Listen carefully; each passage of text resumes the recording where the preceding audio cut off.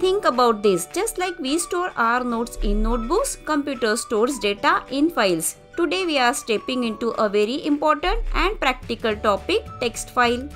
Hi, welcome back. Hope you are enjoying this learning journey so far. So what exactly is text file? It's a simple file that stores data in human readable form.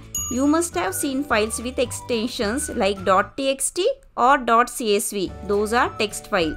In today's video, we are going to explore some operations on the file like opening a file, reading data from a file, writing to it, and how to append data. Along with that, we will learn how to close it. Then without further delay, let's get started. According to the syllabus, we must know three types of file: text file, binary file, as well as CSV file. CSV file is a type of text file. But what is file? It stores data permanently in your disk. In this video, we are going through text file. Text file stores the data in the form of ASCII characters, or we can say Unicode characters. It will be in the readable format. We can open the text file in any text editor like Notepad. Make a note of it. Each line in a text file will be ending with the \n. It is called as end of line character. Whenever we talk about the file, here are the basic operations that we will be performing on it. The first two operations, that is opening the file and closing the file, is must. Apart from that, we can write data to the file, we can read data, as well as we can append data to the file. From exam point of view, we will be concentrating more on reading data from the file, because generally you get 3 marks question on the text file where you need to read the file. So let's check out how to open the file. We are opening the file means we are creating the file for different purpose. For that, we need to use open function. The first parameter is file name that we are going to give to the file. And the second parameter is the mode, which decides for what purpose you are creating that file, for reading, writing, or to append the data to the file. Default mode is read mode.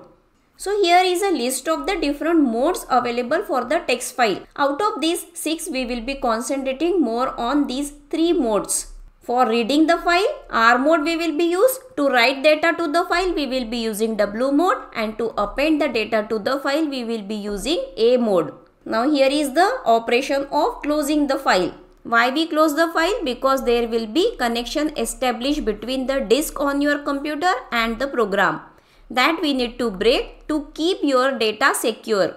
For that, we will be using close function. It doesn't take any parameter. It works with the file object which will get created with the open function.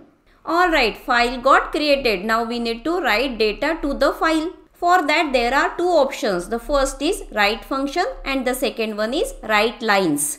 Write function write a single string to the file, whereas write lines write a list of the strings. We will not concentrate more on writing data to the file because you will not get question on it. You will be getting question on reading the text file. All the file functions will be working on the file handle, or we can say file object. So here is the syntax of write function. Let's check out this code where we are writing one name to the file.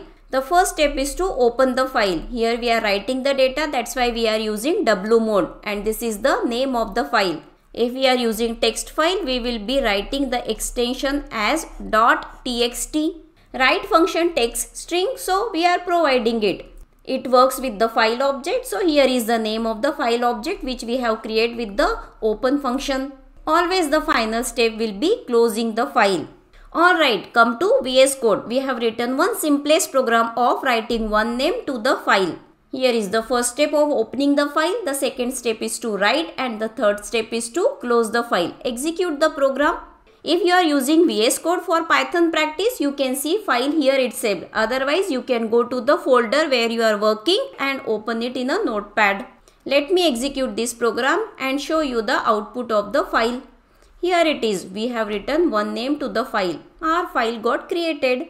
In this way, we got an idea how to write data to the file, but file is used to store large amount of data, not one name. In that case, you will be using looping. In this code, we are taking name of the student and writing it one by one using write method. Alright then, here is the code. Let me demonstrate you. Using range function, we are taking name of the student and writing it to the file. We are working on the same file. If you will open the same file in the W mode, previous data will get erased. Generally, we don't do this, but we are just practicing. Let me execute this program. We have written range of 3. It means this loop will execute from 0 to 2. It means we will be entering the name of 3 students. Let's write some random name. Program got executed. Now let's check the content of the data file. You will be thinking this is not in the readable format. There is no space in between. But if you need to write something to the file, you need to use write method of the file. Let's concatenate space here itself. If you want the names in the new line, write \n. It is a new line character. Once again, let's execute this program. Here are the name of the students. Look at the file content. Now we got the space in between. In the same way, you can write \n for new line.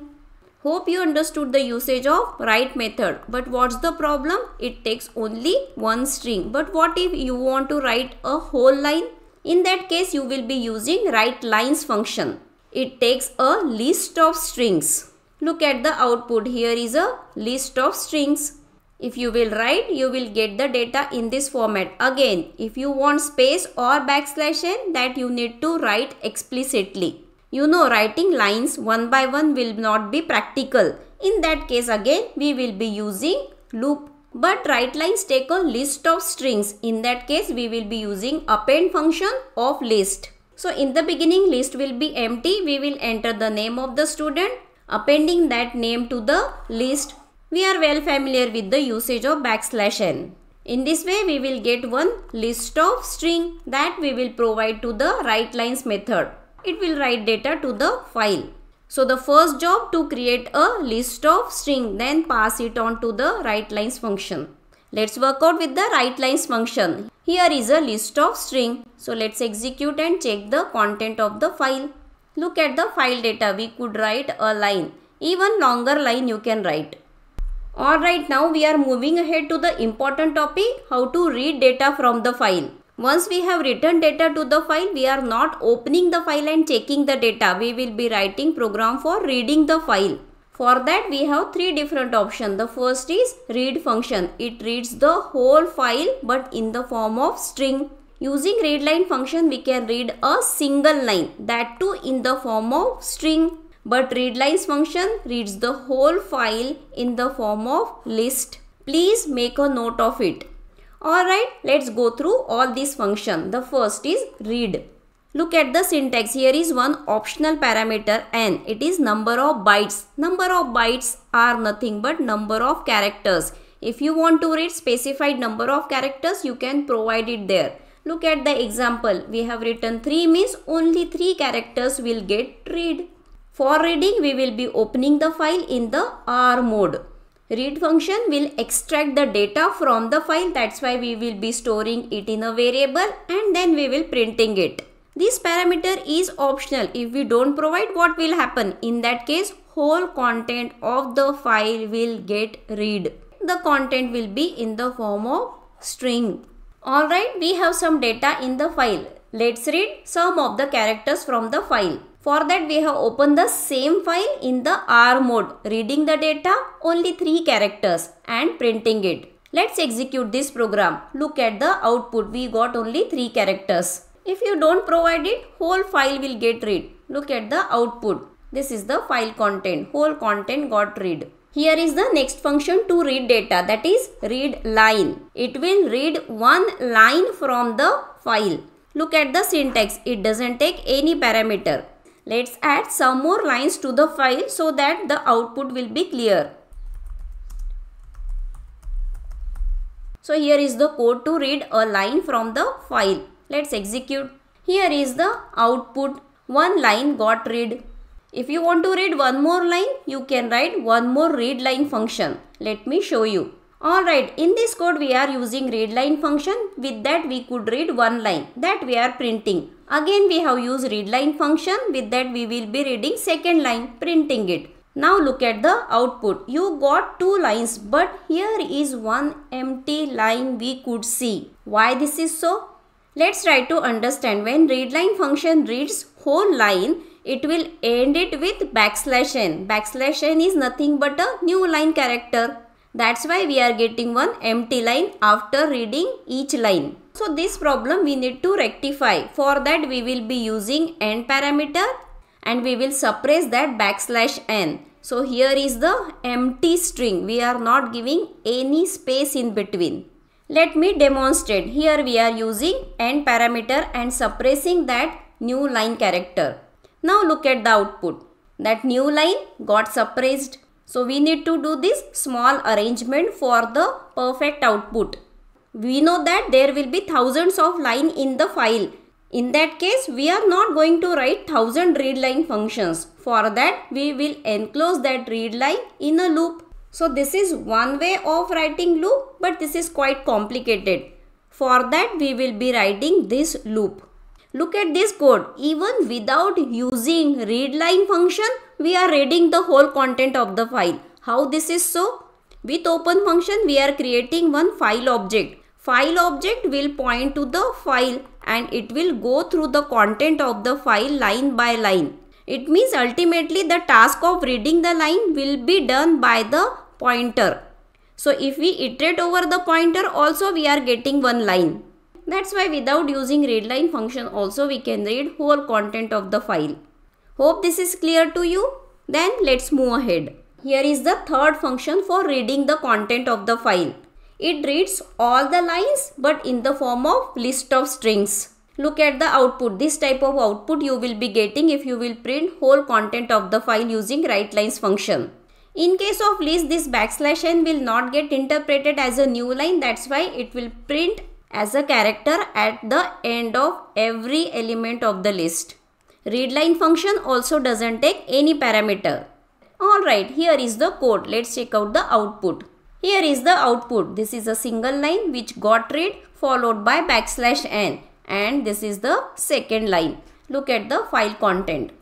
First line and second line.